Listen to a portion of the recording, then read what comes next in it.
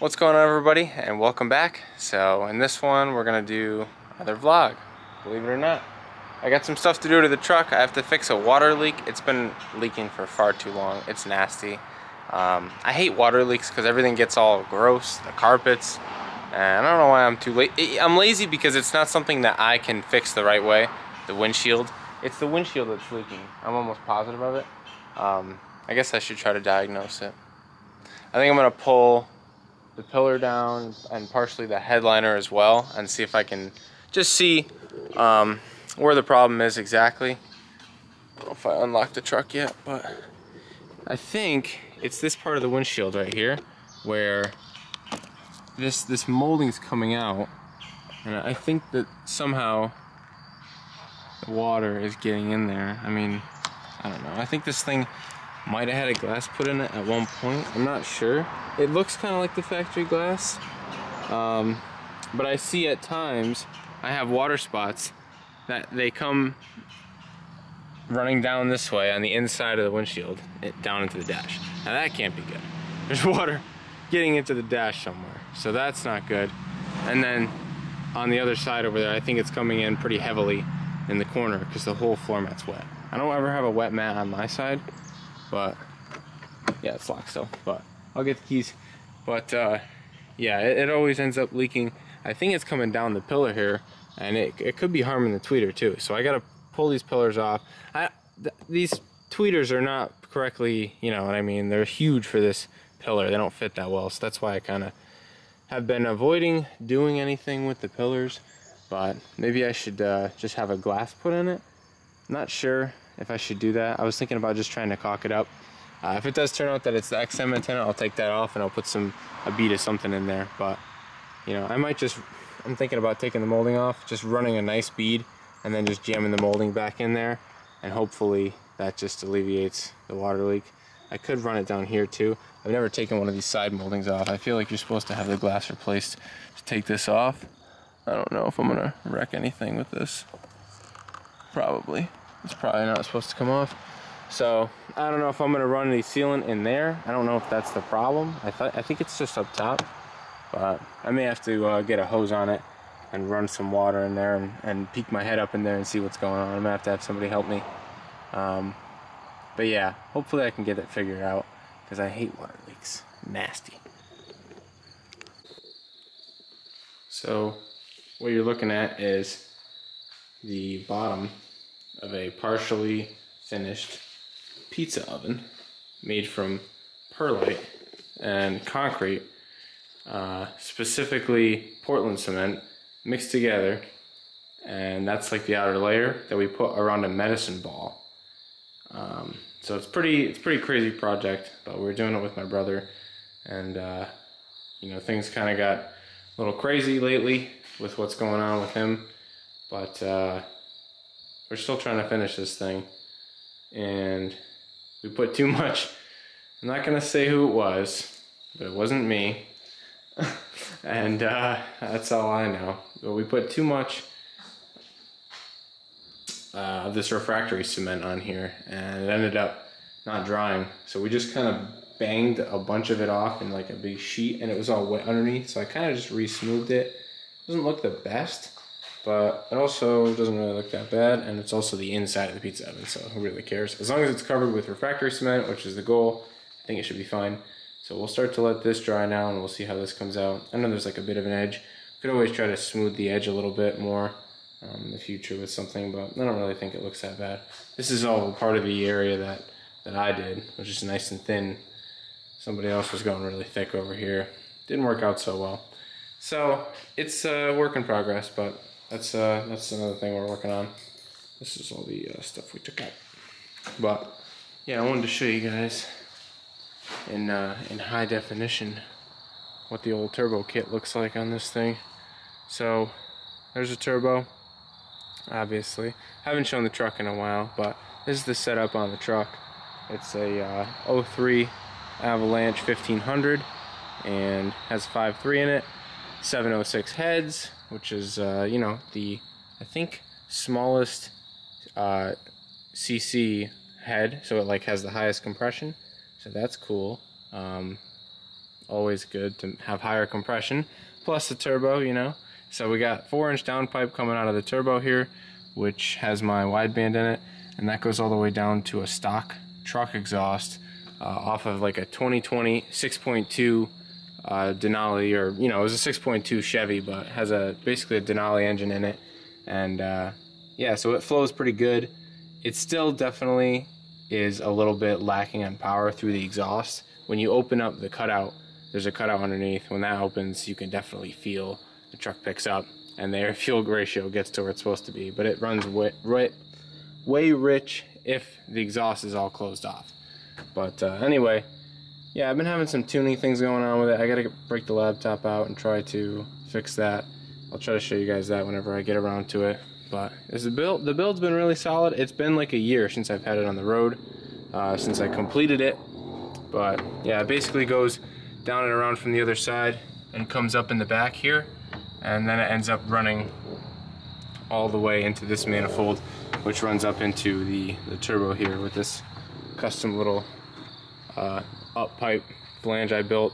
Wastegate's down there and dumps back into right back into the exhaust. So when the wastegate opens, it still runs through. So this thing's totally quiet. It just is all turbo noise, just all whistling from the front when it's ripping by. So it'd be cool to get some videos of this thing ripping.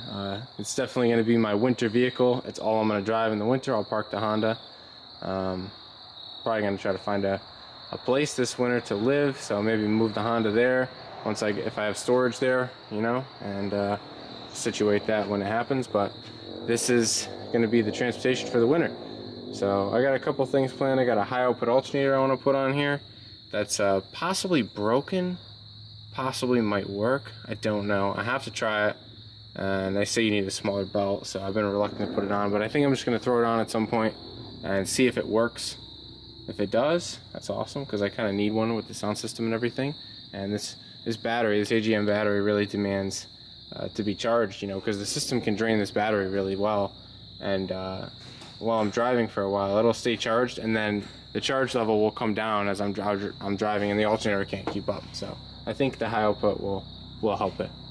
But yeah, otherwise I got everything all torn apart on the inside here. So I ripped apart the whole interior pretty much. Not really. So just this pillar I took off. I think that's why this is peeling, because it's getting wet. So I think it's just leaking on this side, because it's when I park it, when the nose is down to the right, that's when this whole mat area gets full of water, which is all full of water. You can see how wet it is. I got it trying to air out now, but yeah, you can only do so much. So yeah, just gonna try to air that out and find this water leak. I was thinking maybe have somebody spray the hose at me while I'm in here, just to make sure I know where it's coming from. That way I know where to seal, which is probably, you know, like I said up here. So I'm gonna get the hose going here, and yeah, we'll just leave it like that, and we'll see if that's where the leak is. So all right, y'all, so working on the next phase here. It's been a couple of days and I'm back at it. So I took a little brush, some soap, scrubbed up in here, tried to get rid of, you know, all the grime in there. I ripped the molding out. I got that sitting over here in the sun. I'm gonna try to reshape it back in there if it's nice and warm. It's not really getting that hot, but if it's nice and warm, figure out how a better shot at getting it in there. So I'm gonna get that window weld fired up. I'm gonna get a blowgun, blow it all out, but I can tell it's definitely the windshield because the car's full of water. The whole dash is all wet and it all came in right up here. So good to know. Once I get that fixed, I should be able to re-glue the headliner and maybe it'll stay, and we'll stop getting water in here. So yeah, I'm gonna just run a bead along the whole thing. Looks like I've been getting all water in my remote start and my mirror. Maybe that's why my mirror doesn't work half the time. It's full of water. So yeah, that'll be good. Definitely fixing a lot of problems here. The mirror's leaking. Mirror's full of water. It's always good. So yeah, just all kinds of water in here. So yeah, I'm just gonna hopefully fix this, and that's the plan for today. So I got this window weld. Basically, it's like generic, I guess. I don't know. I got it for free, so that was good. The parts manager, she said it's expired, so I said I'll take it. She can't sell it, so looks like it's bad. It's bad for you. Danger. Oh. Hazards, skin reaction, asthma symptoms. Nice, sounds like good stuff. So that's how you know it's good. We're gonna take this tip off. There's a thing I gotta puncture, and then my dad's currently sawing blocks with a chop saw for the pizza oven. But I went up, cleaned everything out as best I could. It was all rotted up in here. I don't think I showed you guys. But essentially, inside of here, I was able to clean it all up. I don't know if you guys are getting inside of there.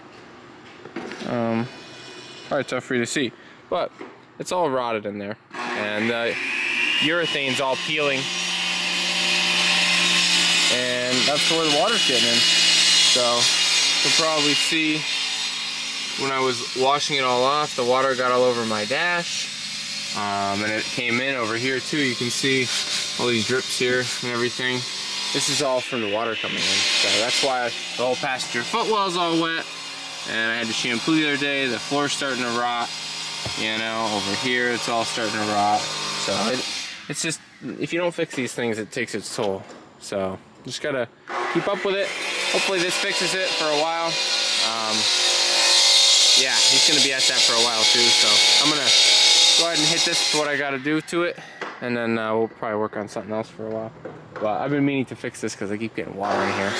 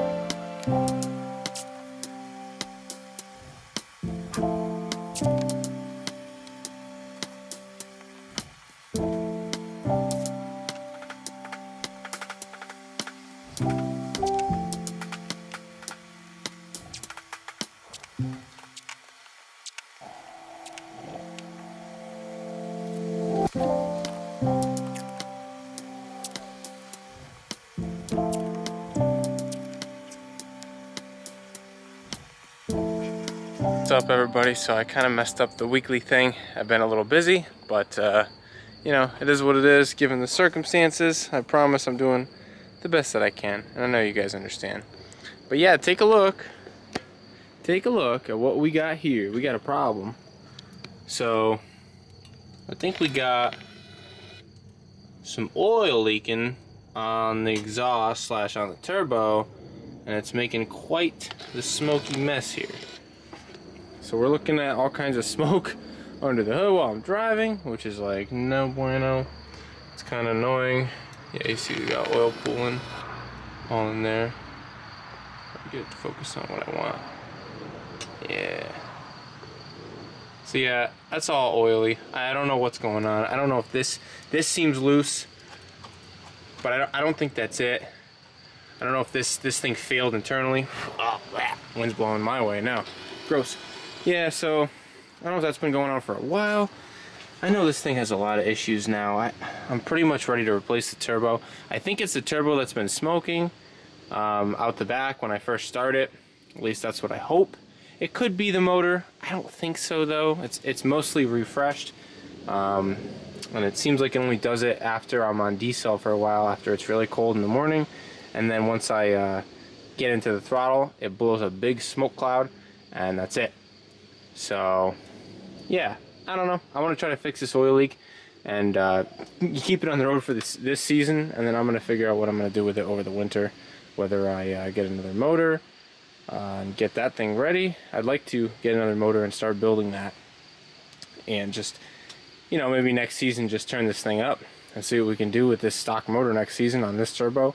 On this setup, even though it smokes, it just still runs, so why tear it down unless there's like a hole in the block, is the way I see it. Because I'm not looking to get anything for this motor. It's a really high mileage motor. I'm not going to sell it to somebody, especially not knowing whether or not it's what's burning oil or if it's the turbo. So I'm going to try to see what's going on with this drain. If it's loose, I'm probably just going to take that coupler off of the charge pipe so I can get a better access and see what's going on.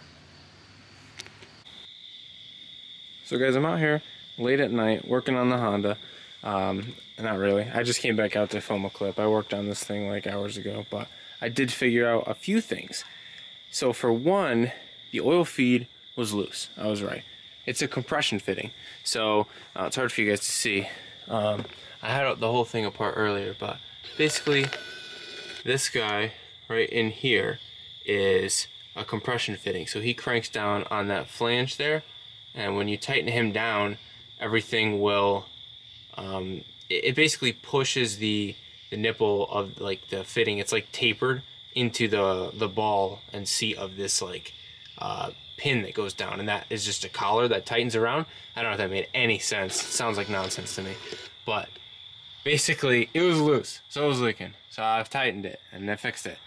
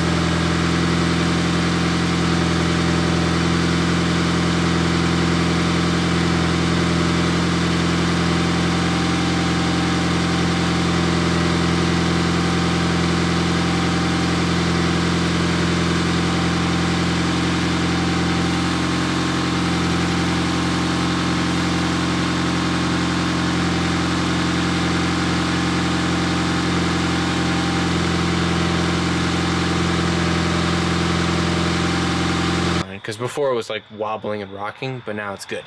So these things, once you get so many heat cycles in them, they just loosen up. I also found out that my wastegate was loose, which is funny. The two Allens that go into the manifold was totally loose, and that explains the puffs of smoke.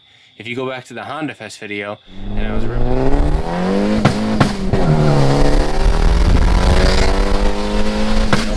was ripping leaving Honda Fest, it was smoking out from under the hood. And that definitely was from that leak there when it was popping and banging. It was sending smoke out of there. So Definitely still burning oil, I think. It's going to continue to burn oil in the morning. I don't think that's the issue. I think that's the seals in the turbo. But it was smoking in the engine bay a little bit, which is stinky. And also it was leaking exhaust. So hopefully the fixes of those two things will make it more comfortable to drive. So I'll drive it in the next few days and we'll figure that out. But also I tightened this motor mount over here. This one on the right side. See all the rust around there? That's how you can tell something's loose. I saw the rust and I was like, it's got to be loose, because when you have the metal shaking around, it will create like a fine dust, fine rust dust. You'll see that on like U-joints and stuff like that. So that's why I saw that and I was like, that's got to be loose. So hopefully this camera's working out and the zoom's pretty good. I think it's amazing. I'm really enjoying filming with it because it just looks so good on the camera, at least. I hope that it looks as good in the edits. I have to watch back the videos and see how everything's going with that. But yeah, super stoked about that and all the fixes that I did. So yeah, just trying to keep this thing running at this point. I got a lot going on in life. But yeah, that's pretty much it. I don't know if I did enough in these 2 clips or said enough, but yeah, we're just hanging in there, trying to get things figured out.